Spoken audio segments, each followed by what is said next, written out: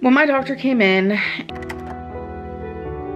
and she said, so I heard you've been having some leg pain. About it, let me see it. Ugh. I knew she was gonna look at my leg. Once she finally looked at my leg and the leg are more infected than before, and infections building up and then get in the bloodstream, we're gonna have a serious problem.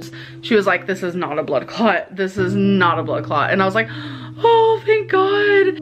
Well, that's a product of poor circulation, and the tissue is dying, and this is a dead tissue. These bubbles you see are dead tissue. So it turns out that I am losing a lot of circulation in that leg. I didn't know it was because of circulation and all that.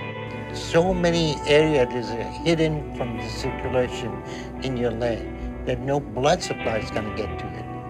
Coming here and playing games. Doctor now, but can you please give Our plan is to put him on a certain diet, and you follow the diet and give him proper amount of food so he doesn't get himself to 750 pounds. You do your part and he does his part, or I'm through with you. So I'm sick and tired of wasting my time coming here, bringing all the people working for you, and you do nothing.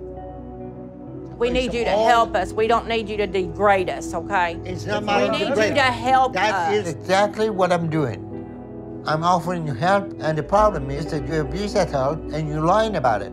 And you two keep wasting all the energy and resources given to you. And you saying you need help? We don't have to be degraded and put down like that. We're trying. I'm not degrading you. You're the one who is degrading everyone here.